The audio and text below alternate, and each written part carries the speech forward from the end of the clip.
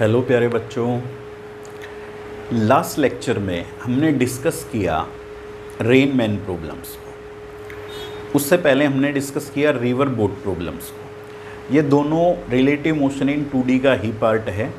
और आज हम डिस्कस करेंगे एयरप्लेन विंड प्रॉब्लम्स, जो कि रिलेटिव मोशन का ये मानकर चलिए आप थर्ड पार्ट है।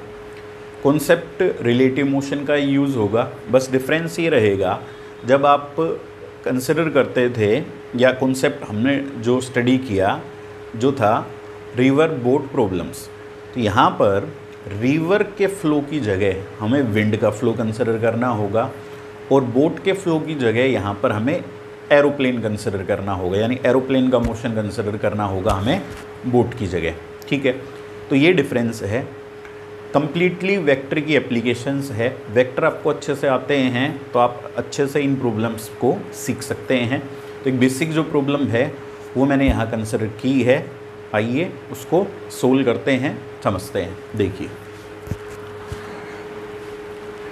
Airplane pilot wishes to fly due waste. So airplane का जो पायलट है वो वेस्ट में जाना चाहता है, ये उसका डेस्टिनेशन बताया उन्होंने। विंड है 100 किलोमीटर पर आवर से, ब्लो करती है साउथ डायरेक्शन में। सो विंड फ्लो कर रही है साउथ डायरेक्शन में 100 किलोमीटर पर आवर की स्पीड से।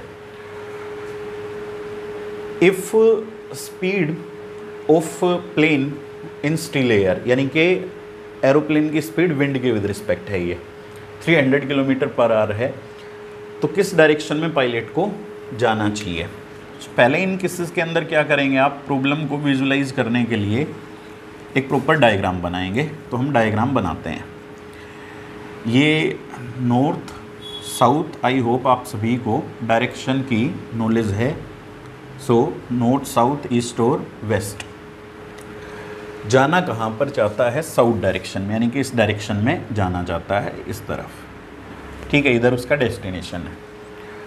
विंड ब्लो करती है 100 किलोमीटर पर आवर की स्पीड से साउथ डायरेक्शन में। This is velocity of wind with respect to ground. How much it is given? It is given to be 100 kilometre per hour. ये velocity of wind with respect to ground है। सो अब वो कह रहे हैं कि airplane की स्पीड, एरोप्लेन की स्पीड एयर के with respect 300 kilometre per hour है, तो किस डायरेक्शन में उसको जाना चाहिए। इस डायरेक्शन में तो उसको एक्चुअल में आना है, तो किस डायरेक्शन में ट्रेवल करना चाहिए। तो सोचिए आप, अगर वो इस डायरेक्शन में ट्रेवल करे, इस डायरेक्शन में ट्रेवल करने का मतलब ये होगी velocity of aeroplane with respect to wind, इस डायरेक्शन में हो, तो इसका और इसका, इन दोनों का, aeroplane with respect to wind और wind with respect to ground, इन दोनों का रिजल्टेंट इस डायरेक्शन में बनना चाहिए। इन दोनों का रिजल्टेंट क्या बनेगा? Velocity of aeroplane with respect to ground. We can write velocity of aeroplane with respect to ground equals to velocity of aeroplane with respect to wind plus velocity of wind with respect to ground. यानी इन दोनों का जो resultant बनेगा वो velocity of aeroplane with respect to ground होगा, जो कि इस डायरेक्शन में होगा। यानी इन दोनों का वेक्टर एडिशन का रिजल्टेंट जो आएगा वो ये वेक्टर होगा। डायरेक्शन पूछी उन्होंने कि किस डायरेक्शन में उसको ट्रेवल करना चाहिए। सो लेट, ये जो एंगल है वो एंगल है थीटा। ठीक है, वेस्ट डायरेक्शन के साथ में ये एंगल बना हुआ है थीटा। सो हमें फर्स्ट केस में फाइंड करनी है डायरेक्शन, यानी थीटा की वैल्यू फाइंड करनी है। सो ये वैल्यू फाइंड करने के लिए क्या करना चाहिए, इन दोनों का रिजल्टेंट इस डायरेक्शन में आना चाहिए। तो एक तो आप कंपोनेंट रेजोल्यूशन से सोल्व कर सकते हैं और एक आप सोल्व कर सकते हैं यहाँ पर ट्रायंगल या पैरेललोग्राम ला के रिजल्ट का यूज़ करके। अगर आपको इसको सोल्व करना है कंपोनेंट की हेल्प से तो वो भी मैं आपको क्लियर कर देता हूँ। थोड़ी देर के लिए आप कंसिडर कर लीजिए, लेट समझने के लिए। This is our Y axis, this is x axis, ऐसे समझिए। ठीक है, सो इस रिलेशन को आप यूज़ कर सकते हैं, इस रिलेशन को यूज़ कर सकते हैं आप एक्स डायरेक्शन और वाई डायरेक्शन के लिए। ठीक है, जैसा हमने रिवर बोट प्रॉब्लम्स में किया था। अब जो रिजल्टेंट है वो कौन सी डायरेक्शन में है, वो एक्स डायरेक्शन में। However it is negative x. ठीक है, नेगेटिव एक्स डायरेक्शन में है रिजल्टेंट इन दोनों का। ठीक है, सो इन दोनों का जो रिजल्टेंट है वो क्योंकि एक्स डायरेक्शन में है, तो इन दोनों का जो कंपोनेंट्स बनेंगे यानी इन दोनों का जो इफेक्ट होगा वो वाई डायरेक्शन के अलॉन्ग क्या होना चाहिए, ज़ीरो। कंसेप्ट को समझिए, aeroplane with respect to wind और wind with respect to ground का रिजल्टेंट एक्स एक्सिस के अलॉन्ग आना चाहिए। इट मीन्स इन दोनों का जो रिजल्टेंट होगा वो वाई एक्सिस के अलॉन्ग तो कितना होना चाहिए, ज़ीरो। तो हम ऐसा करते हैं, इन दोनों को वाई एक्सिस के अलॉन्ग रिजोल्व करते हैं और उसको कितना रख देंगे, ज़ीरो।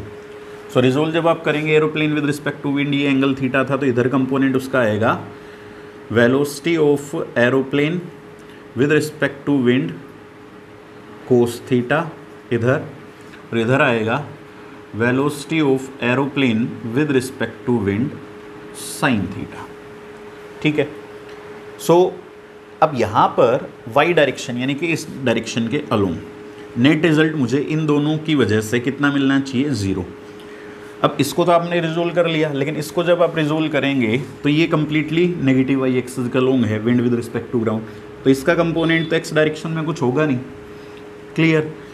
सो अब यहाँ पर इस डायरेक्शन के अलॉन्ग वाई डायरेक्शन के अलॉन्ग नेट रिजल्ट ज़ीरो कब हो सकता है, इन दोनों का, जब जितना कंपोनेंट अपवर्ड डायरेक्शन में उतना ही डाउनवर्ड डायरेक्शन में। तो क्या करेंगे, velocity of aeroplane with respect to wind sine theta equals to velocity of aeroplane with respect to wind with respect to ground, wind with respect to ground. ये दोनों equal होने चाहिए, मैग्नीट्यूड में equal, direction opposite, तो इस direction में net result कितना रहेगा, ज़ीरो, और इन दोनों का रिजल्टेंट इस डायरेक्शन में आएगा। और टेक्निकली वो किसके इक्वल होगा, velocity of aeroplane with respect to wind cos theta के। चलिए पहले इसको सोल्व करते हैं।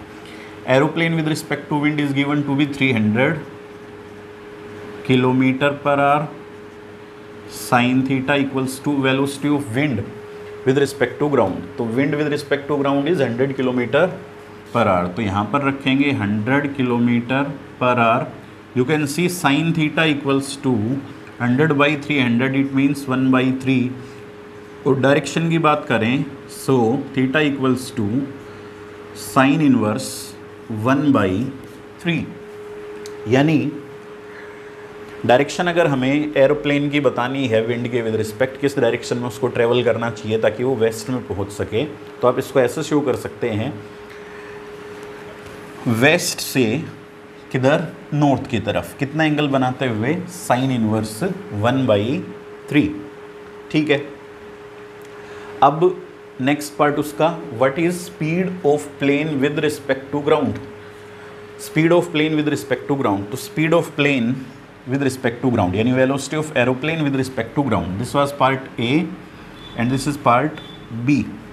अब एरोप्लेन की वेलोसिटी ग्राउंड के विद रिस्पेक्ट पूछी है, मैंने आपको कहा भी कि टेक्निकली अगर देखा जाए तो velocity of aeroplane with respect to ground किसके इक्वल होगी, तो ये किसके इक्वल होनी चाहिए, velocity of aeroplane with respect to wind cos theta. Velocity of aeroplane with respect to wind cos theta, ये फाइंड करना होगा हमें।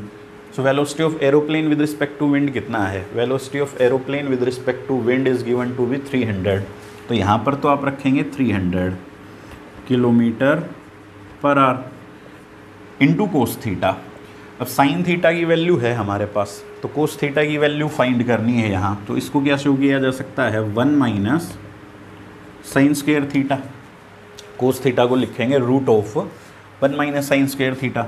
So velocity of aeroplane with respect to ground equals to 300 kilometre per hour into root of 1 minus sine square theta. अब sine theta 1/3 है, इसका square करेंगे so this will be 1/9। So velocity of aeroplane with respect to ground 300 kilometre per hour into 8/9 है ना, 8/9 का root, तो 8/9 का root करेंगे, सो 8 का रूट करेंगे 2√2 और 9 का करेंगे 3, तो ये 3 से कितने पर कैंसिल होगा, 100 पर, तो ये यहाँ से हुआ 200√2, 200√2 किलोमीटर पर आवर।